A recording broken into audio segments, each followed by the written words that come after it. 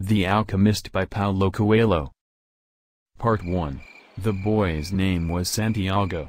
Dusk was falling as the boy arrived with his herd at an abandoned church.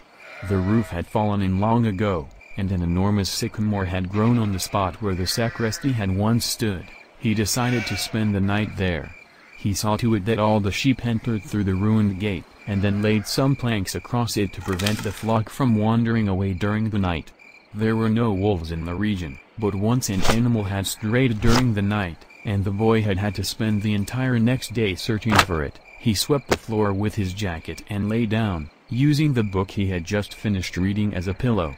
He told himself that he would have to start reading thicker books. They lasted longer, and made more comfortable pillows. It was still dark when he awoke, and, looking up, he could see the stars through the half-destroyed roof. I wanted to sleep a little longer, he thought. He had had the same dream the night as a week ago, and once again he had awakened before it ended. He arose and, taking up his crook, began to awaken the sheep that still slept. He had noticed that, as soon as he awoke, most of his animals also began to stir.